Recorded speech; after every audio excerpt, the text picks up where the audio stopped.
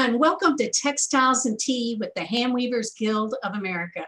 I'm Kathy Group. I'm the Advertising and Marketing Manager for HGA, and I'll be your host today. Today, Textiles and Tea is sponsored by Shipper Publishing. This family-owned business publishes all things nonfiction. Be sure to check out all of their books, including their fiber books, at shipperbooks.com. We will take questions today. It'll be the last 15 minutes of the program. So if you would, please put your questions in the Q&A and not in the chat. Go ahead and put your comments in chat. We love seeing those, but the questions get lost unless they're in the Q&A. Today, I'm very excited to welcome Gerhardt Knodel. He has contributed to and reshaped the fiber arts for more than 40 years. Early experiences in the theater design area resulted in his use of textiles as interior architecture. Remember that phrase when you look at his work, interior architecture. He's exhibited and taught around the world. He's widely known for his numerous commissions for contemporary architecture. For 25 years, he led the graduate program in fiber at Cranbrook Academy of Arts. And subsequently, he became the director. He now maintains a full-time studio practice in Pontiac, Michigan. His awards include the National Endowments for the Arts, the Japan-American Friendship Fellowship, the Gold Medal Award from the American Craft Council. I could go on and on, but I think we should talk to Gerhardt. What do you think? We're so excited to have him here today. Hey, Gerhardt. Hello. How are you? Happy to see you. I'm so glad you're here. So let's get started. What is your favorite tea? Constant comment, hot and cold. What is that?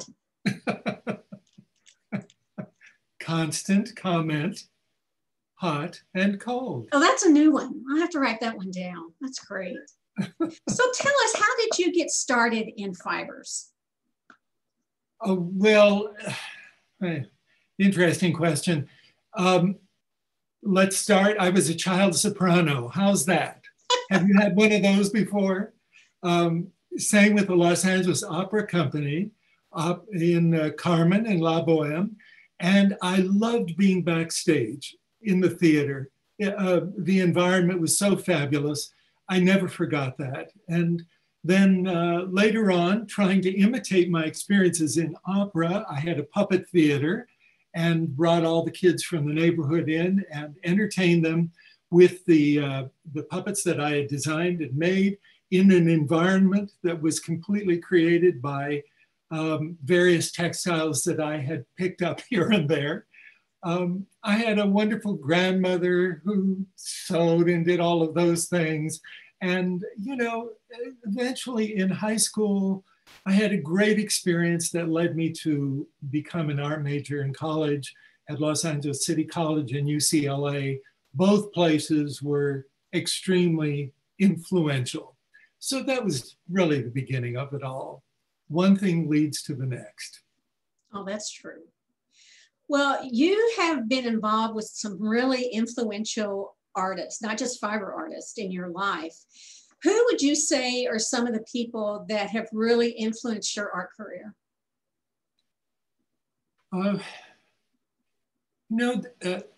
It's, again, an interesting question that I don't think a lot about. Basically, I love to associate myself with the work of people who keep changing, who keep evolving, who ask new questions, who keep, opening new chapters to their work. Years ago, I was very privileged early in my experience to meet people like Magdalena Abacanovich, world renowned for her extraordinary work, Jagoda Buic from Yugoslavia, Peter and Ritzi Jacobi, the Romanian artists who did most amazing work. And here in the United States, Jack Larson, for example, the textile designer, was very, seriously impressed me by their determination, their skill, their interest, and their vision, their ability to see beyond where they were at the moment and always reach for something beyond that moment. Oh, I can see that in you. Now, one thing I love about your work is that you approach it from different points. So you approach the historical, the symbolic, the functional, the sensual. Can you talk some about that? Sure. Perhaps these examples may offer some kind of clue to all of that. This is a work I did a few years ago for Beaumont Hospital here in Michigan. It's 3 panels. You're seeing the one on the left and the one on the right and the one in the center. All 3 of them join together to make a single work. The challenge was to create a memorial piece and something that spoke, from my point of view, to the soft side of healing. So many people think about, you know, the rigor of visiting doctors and getting advice and following the advice, and then ultimately relying on someone else to take care of oneself. I began to think about this more from the doctor's point of view, the reasons that they're involved, and the kind of very subjective feelings that are involved in healing. I decided, therefore, to go to the garden as an image. And if you look to the left, you'll see that there are a series of floral elements in the background. At first, I thought I would draw those myself. And then one day it occurred to me, why not use images that are created by someone else and plant a garden with those images? And just in the way that the medical profession does not create the subjects that come to the doctors for help, here in this case, I would be creating an artwork that is based in something that another artist has set forth. Now, along with that, I was also interested in the involvement of the opinions of doctors in the hospital. And I asked them to give me a list of influential people in the history of their profession that had influenced their work. And so you can see in the lower portion of the piece are some of those names. The piece is actually made from textiles and various other materials. And my goal was to reach back into the history of textiles to an era of richness, complexity in woven fabric. And I was thinking particularly about many of the Renaissance textiles that are richly woven with many different weaves superimposed, and then gold and silver used with silk and other materials. And therefore, this sense of layering that you see here. So I hope that kind of explains a little bit about this whole idea about reaching into various zones, trying to kind of pull them all together into a single work. Finally, I should mention that the images of the flowers and the plant forms were done originally by Jacques Nijdowski. He's an artist, Central European artist, who came to this country and worked here, published images of his work. And he had passed away when I went ahead and beginning to do the work. But I contacted his widow, who gave me the permission to use the images. And now when you go to the hospital, you even see the original 14 images that are framed on the wall adjacent to the piece. Oh, that's wonderful. That's Sorry, wonderful. it's a long story, but that's no, it's wonderful, that continuation of him. That's great. Sure. Well, in 1975, you did a work called Parhelic Path, which was accepted into the Lausanne Biennial, which is in Switzerland, or was in Switzerland. And what was your experience there, and how did this affect you? Oh my gosh, I was young and a little fearless. Well, isn't it a true story that you were told, oh, no, you'll never get into that, and you just did it anyway? Well, Lausanne was one of those places, you know, it's kind of like was the mountaintop experience. And I had met other artists who were involved there. And I was fairly young at Cranbrook. I was at Cranbrook at the time. And I received an announcement about the show, and I thought, heck, why don't I participate if I can? And so I began some experimentation with different materials and different ways of bringing a rectangle of cloth into the space of a room. And one thing led to the next until finally I came up with this idea of creating the impression of two tapestries that were really wall hung, but by pulling the fronts of each of them toward the center of the gallery, they would expand so that the viewing audience could walk between them. In fact, that was so exciting an point of view that I had developed for myself. I used that then in a series of works that followed. But the effect, as you can see here, all of these panels were woven on my loom. And the effect was very much of standing like at the bottom of a waterfall as you went between the pieces and feeling this cascade of textiles coming down to the place where you were the core, almost like the body of a butterfly in space.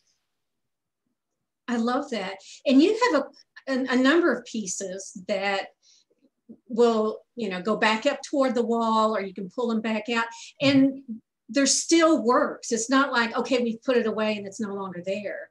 It stands on its own when it's pushed back also, right? Absolutely. The idea being that textile is a pliable medium, but most of the art that I had seen made with the textile medium was rather static, sculptural forms or wall tapestries. And I was really intrigued with bringing the aspect of movement into the work. And that's how all of this, you know, evolved eventually. Well, I have to say that I was so excited because I first met you in 2016. We have an image of you signing your book, What If Textiles, at Convergence in 2016. The book came out in 2015. And one of the things that I read in this book that I found fascinating was that you were doing a commission that involved the architect John Portman and the auto icon Henry Ford II. And you were doing a very large piece, and that you ended up going to Churchill Weavers in Berea, near and dear to my heart. I went to the University of Kentucky, and they helped you do the work for this piece, correct? Sure. Yeah, it was an amazing experience. One day I received a telephone call, and it was from Henry Ford II's office. And I said, yes. And the voice at the other end said, Henry Ford and architect John Portman, who are building Renaissance Center in Detroit, would like to meet with you about the possibility of you doing a work for them. Would you like to come downtown and join the meeting? Of course. So I went down to see this mammoth building under construction, and I was able to stand in the space in the building, of the building, as you can see on the right-hand side, where John Portman said, we envision you doing something that hangs between that balcony up on top and the pool at the bottom, which was about 75 feet in height. Wow. I had never done anything that size. And they finally said, are you interested? I said, of course, I'll give it a try. So I went back, worked in the studio for several weeks, and finally did a presentation, which was welcomed by about 25 or 30 people sitting in a big room in downtown Detroit. They were enthusiastic about it. And then the next question is, how am I going to make it? And at that point, one of my students had suggested that she had been in Berea, Kentucky, and visited the Churchill Weavers. And she said, why don't you consider going down there? So I met the new owners, Richard and Lila Belando, presented to them the fact that I wanted to weave a textile that was made with a mylar warp. which was a new medium that I was using. Really, I had not done very little work with it, but found even mylar cut at 32nd of an inch in width was strong, really strong in the weaving process. And so they finally said, well, we normally weave baby blankets for Saks Fifth Avenue and all that kind of stuff, but we'll be glad to try it out for you, which they did, and it worked. And here you can see in the photograph, I'm standing up there with the technician, and we're beaming on, or just preparing the warp early Which one on. is you? Hmm? Are you in the white shirt? The tallest one. The oh, one okay, in with the plaid shirt? hair. The one with handsome dark one, hair. yeah. And the plaid shirt, right. So it was really a great experience. Then the way the work got done is that I prepared 2-inch wide satin ribbons, marking every inch of the length of all nearly 50 panels that comprised the piece. I left them with the weavers, and then they followed the instructions using the yarns that I had obtained and so on. So they sent them back to me. I had to do all the flame proofing and the finishing at Michigan, then go down to Renaissance Center to do the installation. And you see the result called Free Fall that's on the right-hand side of the screen. Now, inspired by the idea of taking a telephone book, cutting the spine off of it and dropping it from the balcony, and just letting it reflect some sense of the movement of the air and the light and the space within that building. The building was pretty ponderous, concrete, heavy concrete, and massive scale. So this created a nice juxtaposition to all of that. We've had people asking, what was that loom that they used? I've been to Churchill. What kind of loom was that one that they used? It was a loom that Mr. Churchill invented. He had been in India and observed weaving there. He actually proposed improvements to the Indian looms in the area in which he was working.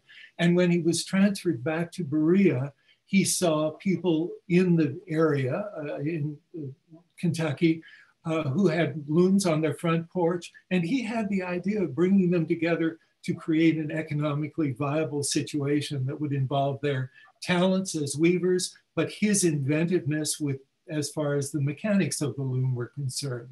So it's a fly shuttle loom, you know, eventually they had 40 weavers working in that business.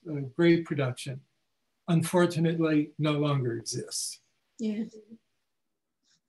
Okay, along with a lot of the architectural projects that you did in the 80s and 90s, you also developed a new woven work that was more representational. How did that come about? Well, as I recall, I was in Europe, and toward the end of the trip was in Paris, where I visited the Cluny Museum, where the Lady and the Unicorn tapestries are hanging.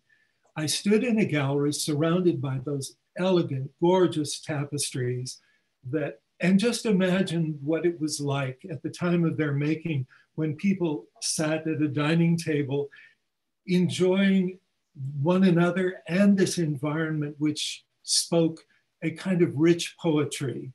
A poetry in part created because there was a central figure in each of the tapestries, a woman who was reflecting in her gestures and her association with animals and other creatures, the various senses, taste and smell and touch and so on.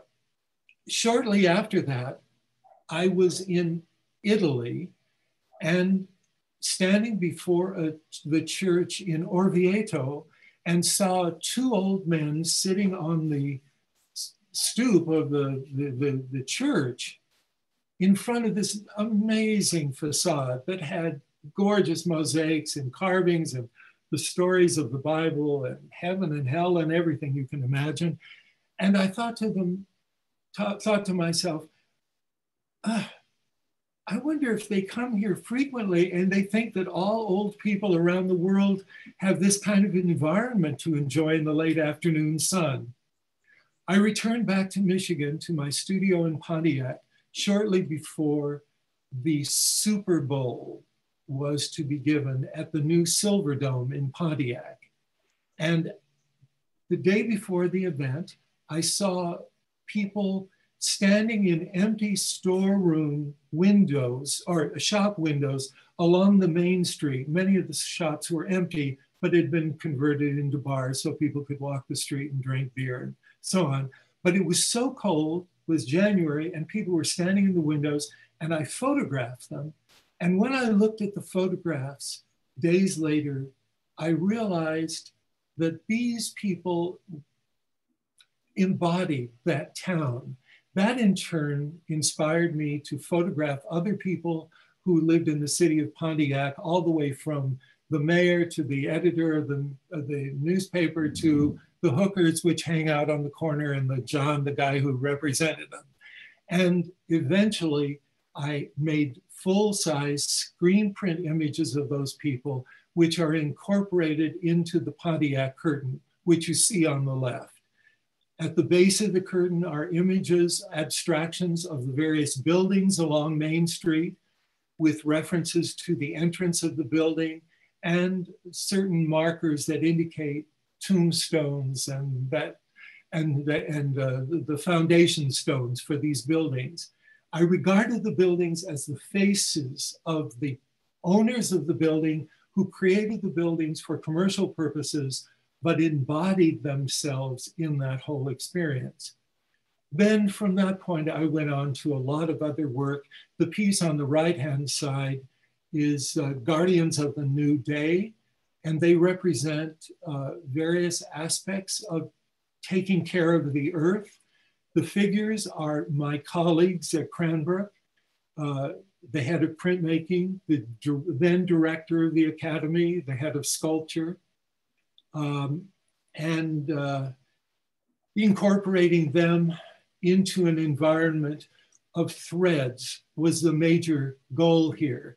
How to create a tapestry for the 21st century, and then the 20th century. Photography, which was created by printing images onto commercially woven tapes, and then after printing them on my print tables, taking them to the loom and weaving them into a very complex woven structure, created the cloth as an environment for these individuals. And that was the goal, to see how I could embed subjects of my own time in this kind of a poetic environment. Oh, they're just gorgeous. Those are amazing. In the Images Now Proceed, which was in 2009, and Laughter After Laughter 1, 2, and 3, the ones on the right, you used a series of dots throughout some of this work. When you start a new work, do you find that you can use the details from another work? And when you do, is it because you like the visual, the symbolic? Like, we'll see those again in Dinner Talk from 2011, which is a couple of years later. Can you talk some about that?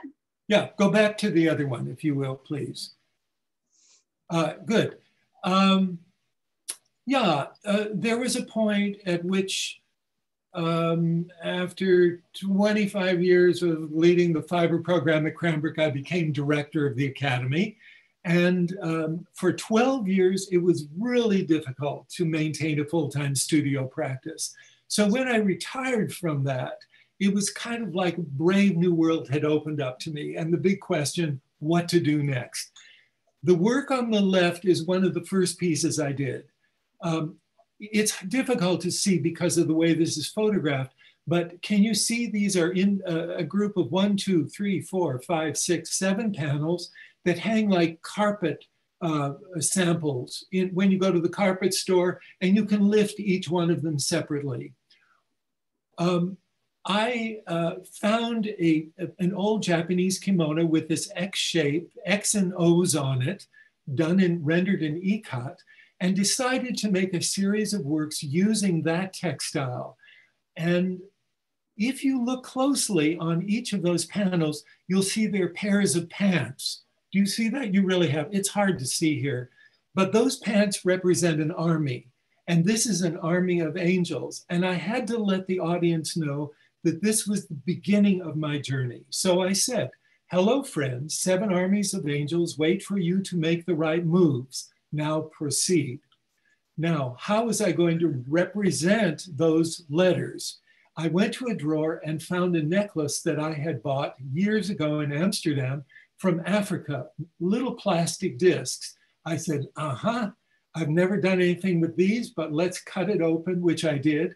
It had different colors in it, and they were then sewn onto the ground cloth in each case. From that point, I loved what happened. I then went to what you see on the right-hand side, taking 3 different types of fabric. And we were in an economic depression at the time. And I thought, how can I represent that? Well, I love good times and laughter. And so I decided to juxtapose that with the words after laughter. And that after laughter was the mood of that moment. So I did 3 pieces, and you can see each of them has the same text superimposed on the textile. But I love the way in which the superimposition affected the X and O textile in the top, creating significant amounts of variation. And that just kind of led me on and on and on. So in the next slide, and you can see a couple of examples of work that came near the end of that series. This one is a conversation. And believe it or not, those are art critics that are sitting on the table.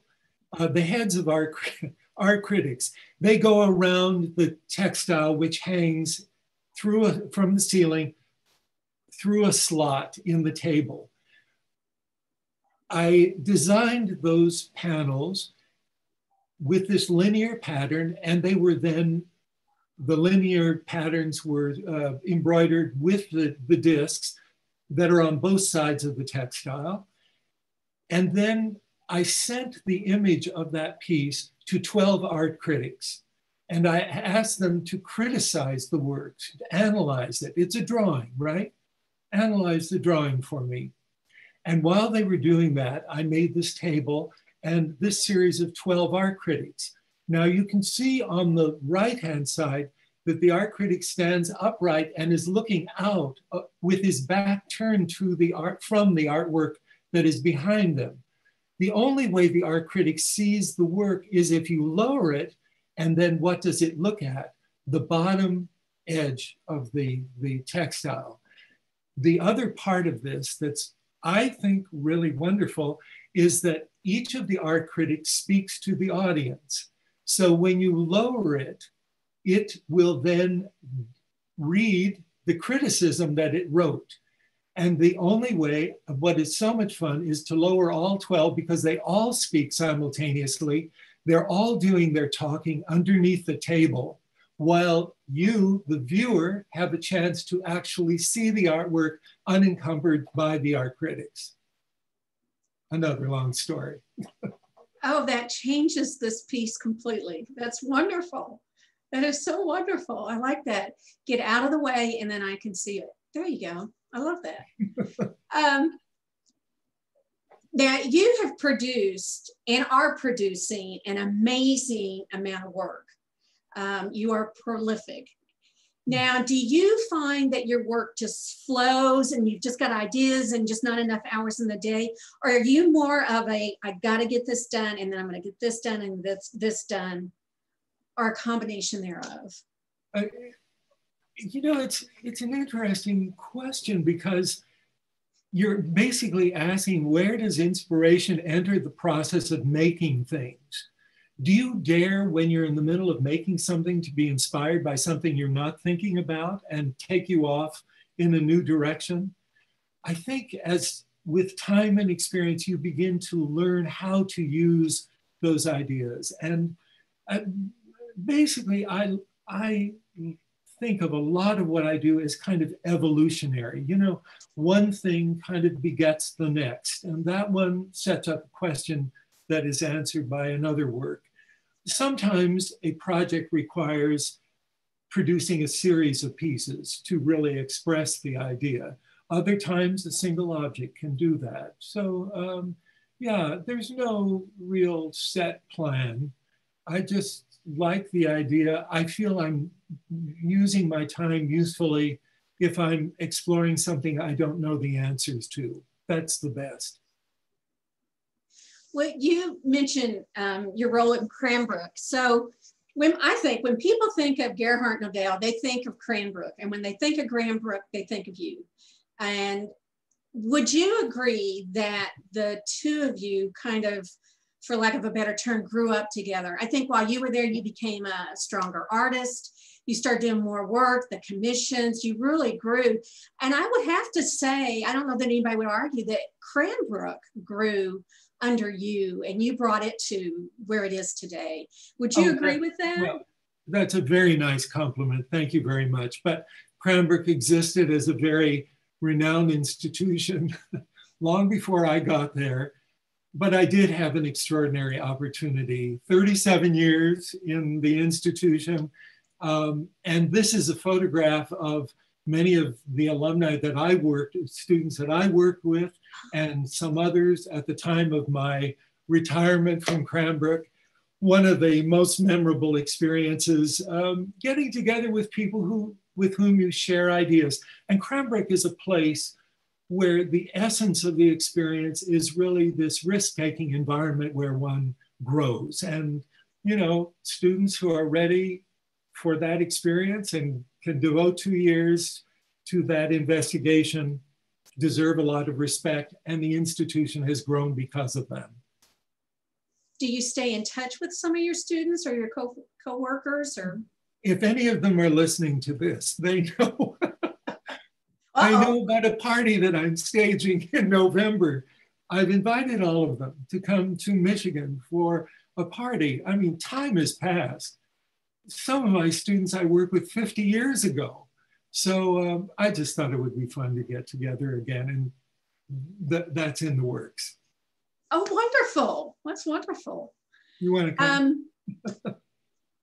Well, talking again about Cranbrook, you went from an instructor at a very young age, right? You had been teaching high school and then they asked you to come do this, right?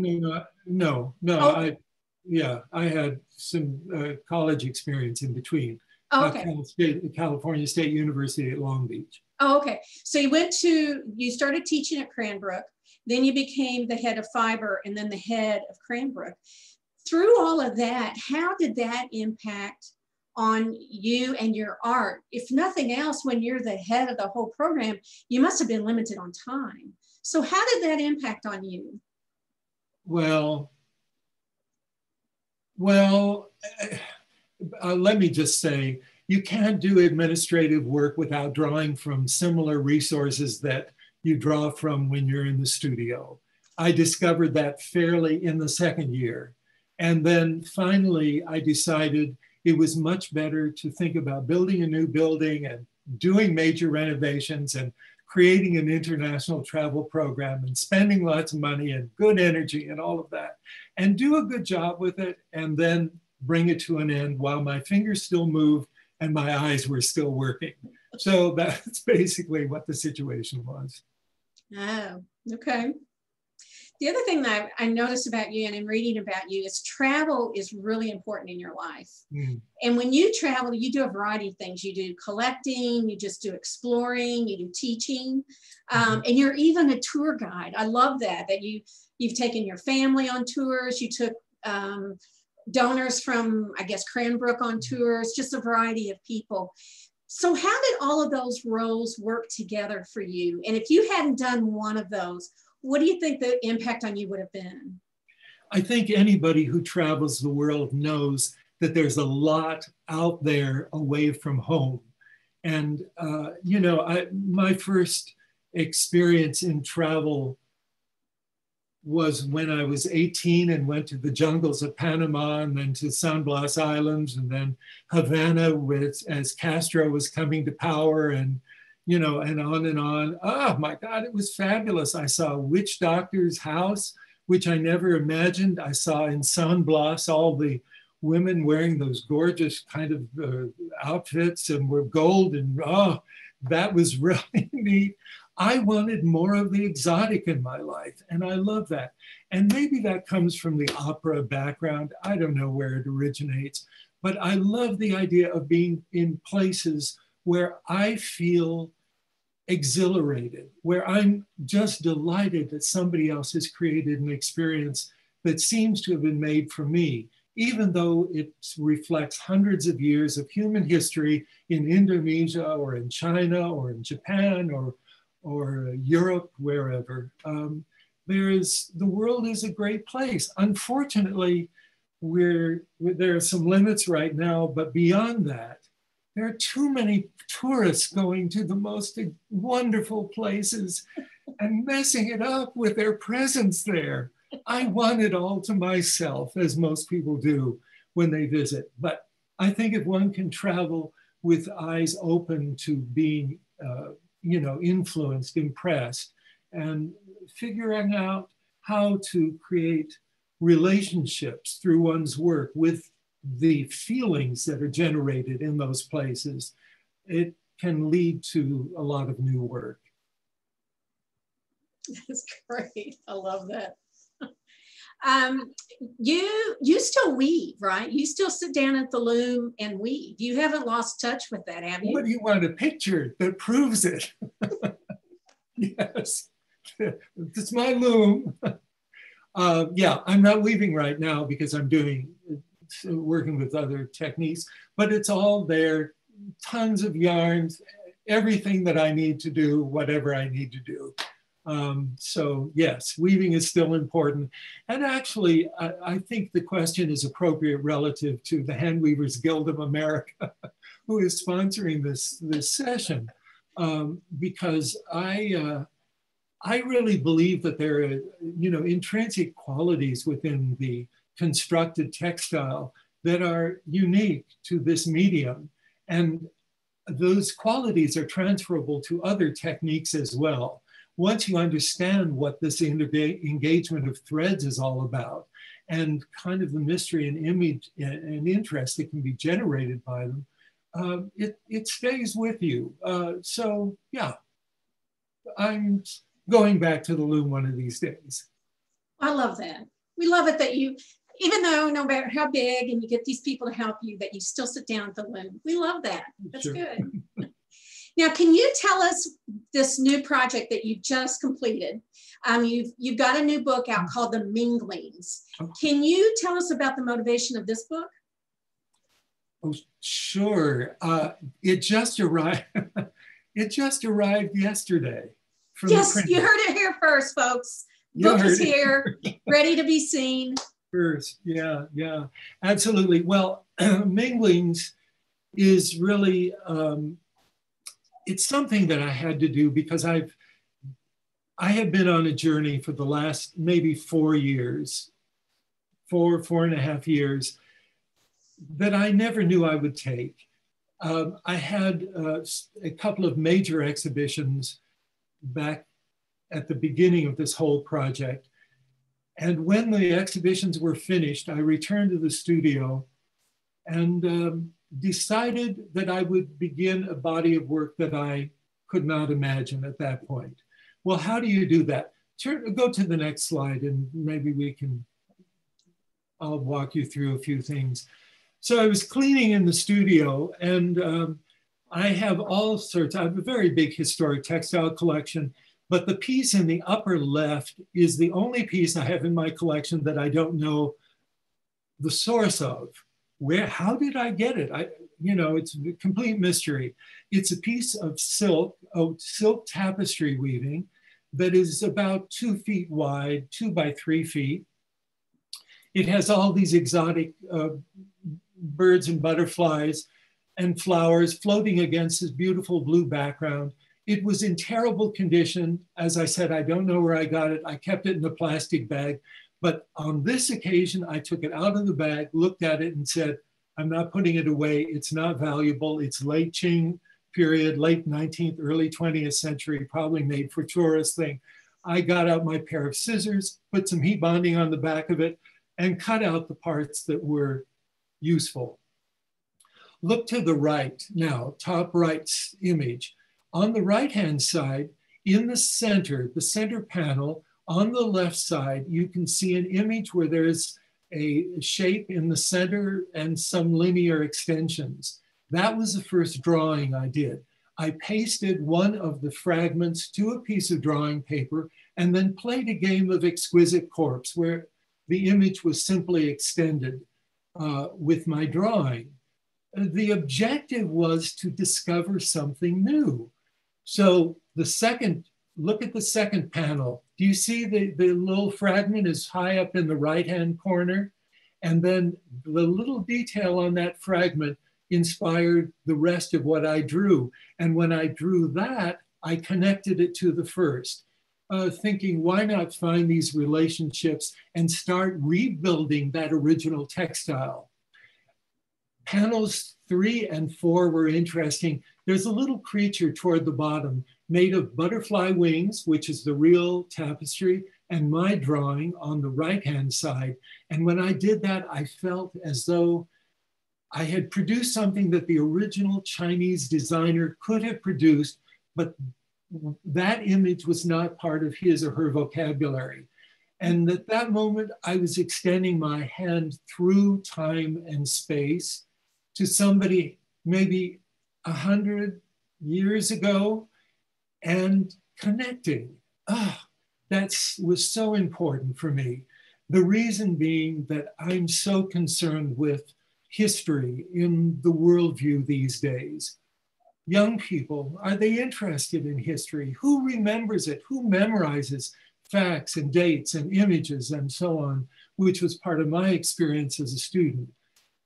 But I think in history, there is so much to be learned and to exercise our day-to-day experiences. So I just went ahead with it. And I completed that first series. Then I did the second one on the lower shelf, the third series of drawings on the top shelf, and then got to work translating some of those new images into textile form. On the lower left, you can see an example that is called a mingling, and it is made of layers of textile, which I've sandwiched together around a felt core, and then use a pair of scissors to cut tabs, and in almost a mosaic fashion, pull fields of these tabs together with other techniques. All of those, that technique is used on all of those large panels that you see on the lower right. These are all new characters that emerged. I would never have ever in my life come to these creatures had I not had that original textile fragment to work off of. And in those large pieces, you can see I've reproduced with the textile fragment with photography. So these are actually photographs that can be lifted out of the large structure. Okay, next slide. And here on the left-hand side are 3 very large pieces that depict a journey I discovered through the help of a scholar, John Vollmer in New York, the fact that my textile was made in China but was never used there. It was put on boats in Macau and Portuguese boats sent to Portugal, where it was used to make bed hangings and bed covers for very wealthy people. And because of the fragile nature of the silk tapestries, these did not survive. So the first thing John said to me, I hope you have some big pieces of this textile because it's very valuable in the art market today. And besides that, Gerhardt, it's not Qing Dynasty. This is from the Ming Dynasty, late 1700s. So that was exciting. So I decided to use this theme of migration. The first panel on the image to the left is the onset of the journey. Do you see the flower up at the top? That flower is on my original textile. I use it like the angel kind of guiding the whole journey. The central panel is about mid-journey, and I have a stool in the front there where the guest can sit there, and the abstracted flower, which is like at the prow of the ship, forms a headdress for them. And then the third panel is the arrival in Portugal, which is kind of the objective was to create a sense of wonderment about seeing something that you didn't know about before, but then the question is, what do you do with it? So there are several layers of translucency involved in the last panel. And then finally, I thought I've got to bring the whole project back to my studio in Pontiac. So what I'm looking at here is a wall of 28 kites. They're silk kites, and the image is the image of downtown Pontiac, Michigan, which I've colored, as you can see from an old map, superimposed the flower that was part of the journey in the beginning, along with those blue discs, to try to give a feeling as though the viewer is up in space, floating over the city of Pontiac. And this entire project will be given to 28 business leaders at a special event, which we'll have this fall.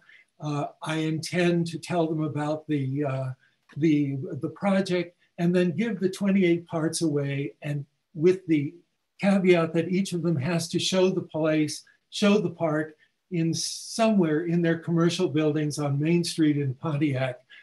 The piece never to come back together again. So it's like the experience that I had in discovering the first fragment to begin with. End wow, that's amazing. So minglings is really, and then I discovered, well, this is more story. On the right-hand side are between February 21st and May 5th, I did one drawing each day based on a flower. It was that flower in the textile that I just talked about, with abstractions floating over flower pots, and in an envelope behind them are fragments and the text from the New York Times, front page of the New York Times, collected every day during those days, February 21st to May 5th, the year 2020. And the abstraction of flowers was, I discovered a relative, and in a beautiful quilt that was made in China, and the abstraction was so gorgeous, I bought the quilt, took it apart, and superimposed vellum and flower pots on the thing, and included my flower and images that are drawn from the original Chinese textile. So again, it's an attempt to create a fusion, all shown against a handwoven textile, which unites all of the components together. So all of this is in your new book, Mingling, right? Mm-hmm. And where can people find there are about 75 pieces in the series. So I've shown you 6. Where can people find your book? To be determined. Okay. Stay tuned. But he will let you know. He will. Yes, thank you very much. All right, we've got people chomping at the bit to ask questions. So let's ask a few questions. How's that? Sure. All right. Of course, Rebecca Smith wants to know, can you talk about the weavings behind you? Oh, thank you for asking. It's a textile that I wove years ago. It is on a Mylar warp. It has those printed tapes that I talked about and other materials, silk primarily, threads. It is an interesting textile because viewed as you may be seeing it, do you see the sense of branches, tree branches and so on?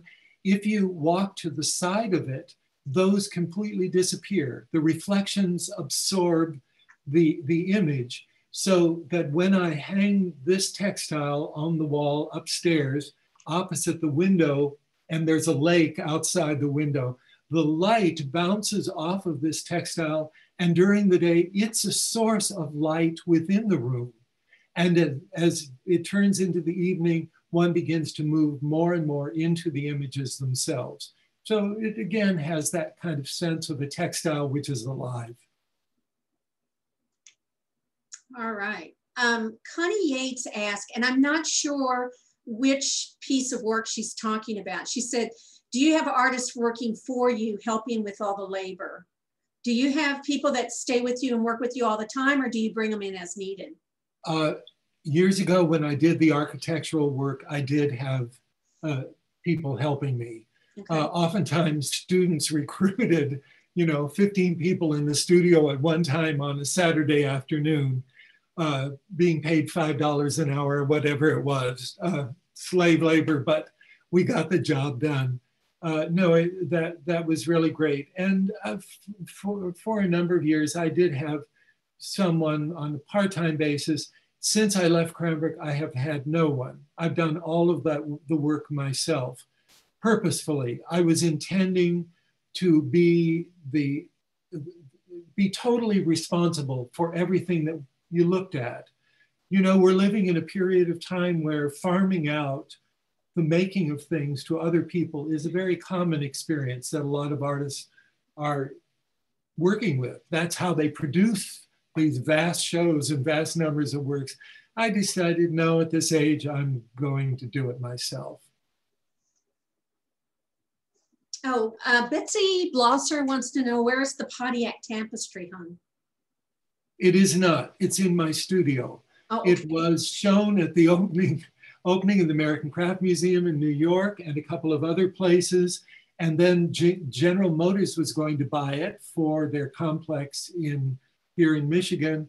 And things just, the communications got very thin, and it ended up rolled up in my big closet where I have a few other things from the past. If you're interested, let me know. You may have answered this, but let me double check. Laurel Schwartz wants to know, when you're talking about minglings, the migration and what the technique is. Did you go over that? I'm not sure which one was the migration. Well, the migration was really about the fact that the textile was made in China, but it migrated all the way to Portugal. And what I was thinking about at the time was how interesting my observation of this was simultaneously with the migration that was going on in the bigger world. I mean, people leaving North Africa and all the people that tried to get across the Mediterranean to Greece or to Italy, one disaster after the next. But I decided, rather than migration being the subject of disaster, of tragedy, why not think about what migrates with people who leave one place and go to another? That's the way beauty migrates in our world. As people take traditions of folk costumes, technologies and textile technologies, and et cetera with them. Thank you for asking that, because it's an important part of that project. Somebody wants to know, and I'm sure she's not the only one, what was the loom you were working on in that photo? It's an, what is the loom? It's a... Is it a Maycomber? Maycomber, excuse me. Yes, Maycomber. And it's a double beam, right? Double back beam? It is a double back beam, and then I back another loom up to it so I can use 2 more beams in addition to that. Really? It works beautifully. Yes, I've done it a lot because of the differences in tension with the diverse materials that I oftentimes incorporate into the works. Oh, that's great. I can't find the question, but somebody else was asking, was one beam like the ground and then another beam was the pattern? Do you separate them out like that on your 2 beams? Or is it a mixture of everything depending? No, the 2 beams are really to hold yarns of different tensions. Okay. The mylar has a completely different tension to it than would cotton or linen or silk or whatever. So for that reason, I separate the 2. Karen LeBlanc would like to know, do you prefer tapestry or harness weaving? And also, have you done jacquard? I have never made a tapestry. Does that answer that question? That answers the first part. Yes, right. So I usually work with, up to 16 harnesses on the loom. So that has met my needs there. And what was the other question? And jacquard, I've worked with, thanks to some very wonderful projects. Bhakti Zeke did a wonderful project at Philadelphia College of Textiles years ago that was wonderful. And another one happened at RISD. And so I was able to explore those techniques and would love to do more of it, but time is too short. What proportion of your work is for commissions? That's from Susan Caton. Years ago, all of the architectural projects were commissioned. So someone would call, they would say, I have a building in Dallas. We need something, or world headquarters in Stamford, Connecticut, Xerox. Are you interested? And they would send me some information about it and I'd look into it. And then, of course, finally develop a proposal and then eventually a contract for the whole thing. So, that's the way it works. It's a business relationship because there's so much invested in spending a year of one's life to do big work of that sort. Oh, I love this question. This is from Joan Diamond. Do you think big is where it's at? Have you worked on similar scale, on a smaller scale, or do you feel your ideas naturally work big on a bigger scale? Or better on a bigger scale? I hope you can see it through a few of the images that I've shown that I work in a wide variety of ways. Big is in. As anyone who looks at contemporary art knows, installation art is very popular right now. And because many people are working in teams, it makes larger works possible. Besides, they really grab your attention, right? Anyway, I love large scale, but also, as you saw with the drawings and some of the other pieces I did, they are at a smaller size. And that is more manageable, of course, as I'm working individually, independently, to produce the work in the space of the studio. We always ask this of most of our guests is, how do you come up with your design? Do you draw it out by hand? Do you use a computer? Because Sally Forelli was saying, how much do you use digital technology? I don't use it very much. I like drawing very much. And most things really begin with drawings. I find that my hand and the pencil or whatever the means is that I'm using to draw, kind of the contact of the pencil with the paper has a mind of its own sometimes. And kind of, you work and you sketch, it goes so beautifully. And I don't like the idea of a lot of technology getting in the way of the whole thing.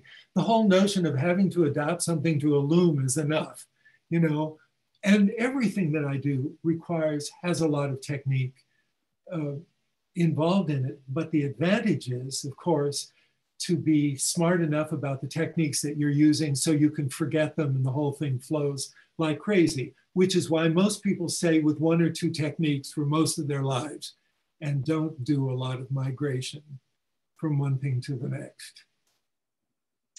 We have two questions about the Mylar. Barbara Walker and Sherry Silverton, sorry, Sherry. How do you make your Mylar warp? And then how do you control the tension on the warp? How do I make the Mylar warp? The same way you would warp for a hand loom on a warping reel. It works the same way. The spools of Mylar are on a frame, and I use the warping reel for that purpose. And the tension, fortunately, the Mylar has elasticity. So until it's tied up, it you know, requires a little bit of control to hold its position in the sequence if you're doing like, you know, 16 or 32 ends per inch, et cetera, and making a warp that's, you know, 50 inches wide. But once it's tied up, it really behaves, and it has a way of repairing itself in the process. If there are a few loose threads, they will be caught up in the process of weaving. And, you know, I found it to be quite agreeable. Thank you so much. I can't believe we're at the end. I know I say that every week, but it just amazes me. It goes so fastly. You have been so generous with your time and your knowledge and just telling us about all your work. Thank you so much for being here today. I do appreciate it. My pleasure. Thank you. If you want to know more about Gerhardt and his work, please go to his website. It's a wealth of knowledge there. You'll see so much. You'll learn more about his new book. And you can see everything about his work, past and present, at gnodel.com.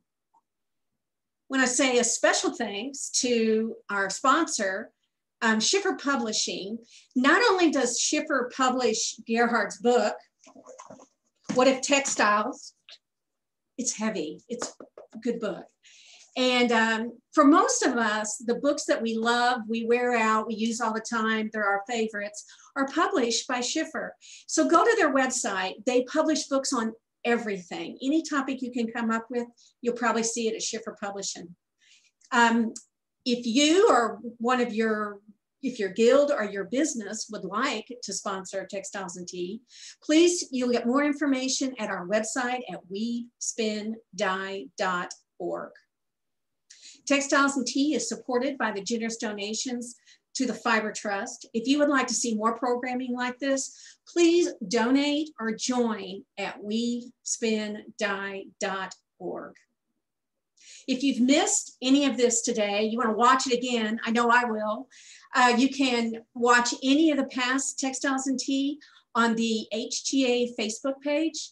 You do not have to have a Facebook account, but you can go on there and watch any of the past episodes, including today's. Next week, we are excited to welcome Majida Clark. Thank you all for being here today. Thank you again, Gerhardt. It's so nice to have you here. And I hope you all have a wonderful week. Happy tea.